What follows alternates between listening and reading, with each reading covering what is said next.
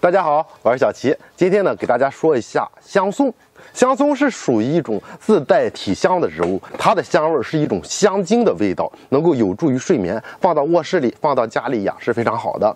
为什么好多人在家中养它容易出问题呢？今天来给大家说一下哈，它整个植株有一种淡淡的香味，如果趴上闻的话很淡，如果用手去摸的话，会摸得能够闻到手上有很重的香味。在家中养它，首先一点就是光照要合适。好多人直接扔到太阳底下去，它的叶片就会出现发黄以及焦枯等的情况，干不拉几的就不像样子了。因为它是喜欢散射光或者是明亮光的地方去，在室内养最好了，千万别暴晒。哪怕在冬天你放到太阳底下去，它的叶片也容易出问题，这是最关键的一点。你可以看一下它的盆土表面都长出青苔来了，就是因为它们大环境养的时候，整个盆里全是这个东西，都是给它遮阴处理的，这样它的青苔才能够长得好，这样它就不会出现叶尖干枯以及晒伤等的情况，它的叶片就一直保持一种嫩绿的颜色，非常的漂亮，而且香味非常的足。再一个呢，就是它喜欢湿润的土壤，我们要用小盆养，不要用大盆养。平常呢，土表干了，及时的给它浇透水，这样就不会出问题。不要等盆土彻底干透了再去浇水，它整个植株